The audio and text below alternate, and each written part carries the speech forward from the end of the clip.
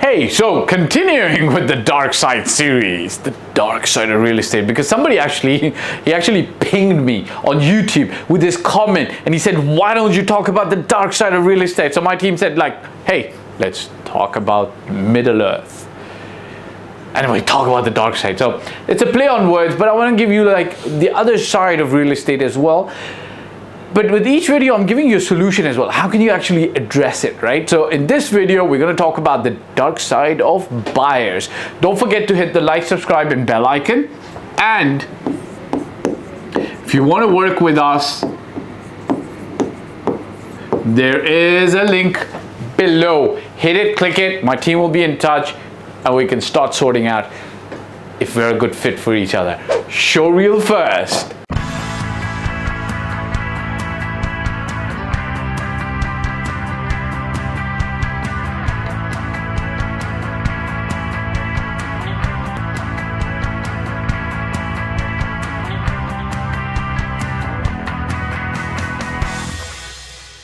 Hey, welcome back. So we're going to be talking about the dark side of buyers in this video, okay?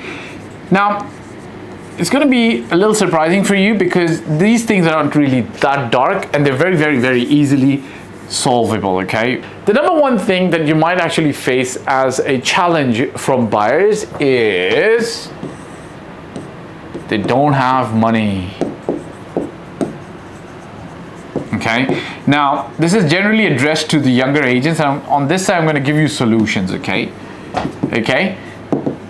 there might be buyers who are actually out there window shopping. They might look at the wrong advertisements that might tell them that look, it's 0% down, it's like 1,000 months installment plan, I don't know, stuff like that, right? So they actually come to you, right?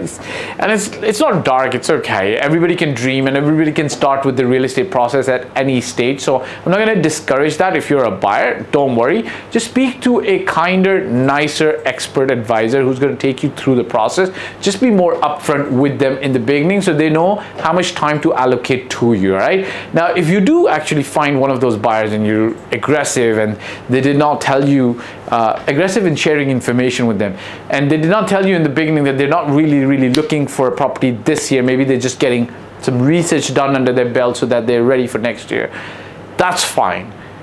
It's the onus on is on the real estate agent, the expert, to do some kind of a strategy session. Okay, now I always advise that you should do this session, spend about 30 minutes to 1 hour and do the session with the person to actually explain to him or ask him where he might be in the buying cycle, right?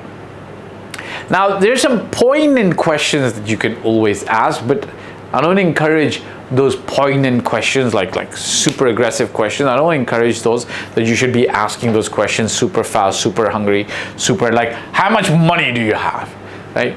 My managing director, long years ago, he always said, look, don't be too rude about the money. In fact, the way you ask about the money is also very critical. But I always say, like, look, ask them about their life first, okay? Ask the buyers, okay, about how many bedrooms they want, which locations they want, what kind of house they want, what kind of layout they want, who's going to be owning the property, what do they want from their ultimate, and then ask them the money question, okay? And also then the way you ask the money question, I'll give you two examples. This was my managing director. He said, just ask them, what do you want to allocate towards this investment, okay? You understand the word allocate? It's better than asking them, what's your budget, right? So don't say budget. What's your budget? Don't say that. Just say, how much do you wish to allocate? Okay? I'm going to use another person's example here. Jordan Belfort, the Wolf of Wall Street, he has another way of putting this. He says, just for suitability purposes, what's your current financial situation like? Right? Sangha, if I ask you how much money you have in your bank account, you'll be like, oh, that's very personal, right? But if I say, how much you want to allocate to your new shoes, maybe you will tell me something. If I ask you, just for suitability purposes, what's your current financial situation like? You're most likely going to get a very good answer. I'll write that down here, okay?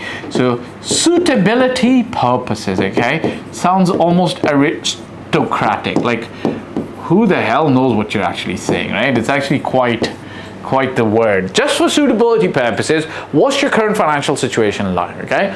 Number 2, okay? No clear direction, okay? Guess what? Easily solved. Here, when you ask them and do a strategy session with them, is where the clear direction comes from. You're meant to give them a clear direction, okay? Some buyers come into the market with clarity in their own mindset. Some buyers don't have that clarity in their mindset before, okay? It's your job, your role to actually help give them that clarity, okay? If you want to work with expert advisors that help you get direction, there is a link below. We'd be more than happy to guide you through the process of buying or selling a property in Dubai. Don't forget to hit the like, subscribe, and bell icon as well, okay? Number 3, they sometimes commit and back out of deals. This happens less, and the way you actually prevent it is you do your paperwork. So 2 was also here. It's actually point. Do your paperwork properly, and then you will find that no buyer ever backs out from you, okay? I don't have this problem at all, okay? When buyers commit, oh, hold on. I want to go back a little bit, okay? Look, a lot of agents, when they feel, this is how deals happen for me, okay? With my team that are working with my VIP clients. We never pressurize or put pressure on a buyer to actually make a decision and buy. We wait until they've actually gathered enough information from the many different projects that they've seen with us based on the strategy that we've defined for them to automatically find the best property. I'd say this to my buyers: we'll never sell you a property, we'll find you the best match, you will select the best property, and we will, in return, you will invest in the property, we'll invest in your life and your future. One of the ways to avoid a buyer backing out is before you actually get them to sign the dotted line, go back to this. Go back to the strategy. Tell the buyer, we identified 1, 2, 3, 4, 5 as main things that you needed from the property that you buy. Does this property satisfy those 4 things that you need? If the buyer says yes, you're okay. The buyer says no, don't go for it, okay? Last but not the least, some buyers do this. They make commitments to block units. I would always say, like, tell them, like, if they are blocking units, either do it with money, okay? This happens in the Dubai market, or there is a 1 or 2 day time limit, and after that, it's gone, it's done, okay? So, what's the dark side of the buyers and how to deal with them? I've given you solutions. Number 1, sometimes they don't have money, and that's okay. I don't want to discourage buyers. Let them come through, do a strategy session, explain to them and understand their requirements and understand where they are in the buying cycle, so you can then advise and guide them accordingly. If they don't have clear direction, which is sometimes very difficult for young agents to handle, give them the direction. Get a senior in, help the buyer find direction. Number 3, sometimes they back out of deals. Look, they back out because they weren't sure when they were buying. Do the strategy session again. Come up with define the strategy criteria again that you already did before. Understand that they're on the same on the same page with you when they sign, when they actually sign, okay? Get them on the same page, all right? Last but not the least, don't let buyers block units. If they do, tell them, like, look, you've got to pay a deposit that you'll lose if you don't go forward with this transaction. Or the other thing you can always do is tell them, hey, all you need to do is end up blocking it for an hour or 24 hours or 48 hours, right? Time limited, so that they can make an informed decision. If they need time as well, that's fine. Don't forget to hit the like, subscribe, and bell icon. It does something to the algorithm. And if you want to work with us, have a smooth, buying experience in the Dubai property market, a 5-star buying experience, reach out. We'll be more than happy to help you. There is a link below. Bye for now. Hey guys, thank you for watching the video. I hope you liked it. My name is Fahd Dawood. I've been doing this for 15+ years. I started in Toronto, Canada in 2006, and since 2007 I've been based in Dubai and doing real estate in Dubai. Look, if you're looking to work with me, there's a form below and my mobile number. I do paid consulting. You can also get help from my team for services. If you like the video, press the like button, press the subscribe and the bell icon, and share it with your friends who you feel would be able to benefit from the content of this video. Last but not the least, I'll repeat, me and my team's role is always going to be to help and select the best property for you.